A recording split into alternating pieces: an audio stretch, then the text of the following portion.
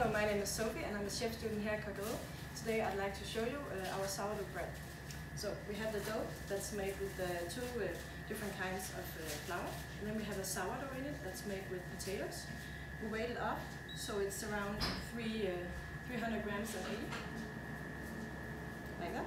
And then I take it and I tighten the dough. So when it rises, it gets really nice and round.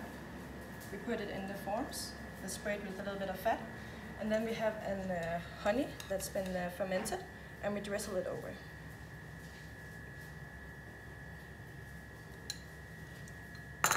And we let it rise for about 1 hour or more on top of the oven, so it rises up to a little bit over half of the form, and then we bake it at 200 degrees.